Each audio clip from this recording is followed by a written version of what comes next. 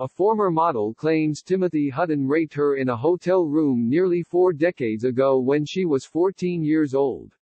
The actor has denied all allegations.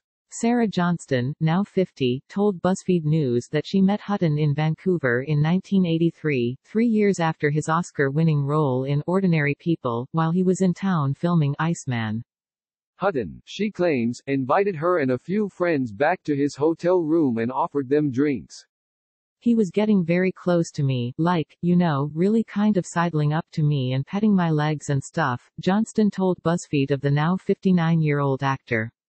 I was just, like, I think this is going to be bad. I was really wrong about this. After a while, Hutton allegedly led Johnston into his bedroom and was joined by one of his friends. Johnston claims the actor raped her, while his friend allegedly forced oral sex on her, despite her braces that made it almost impossible.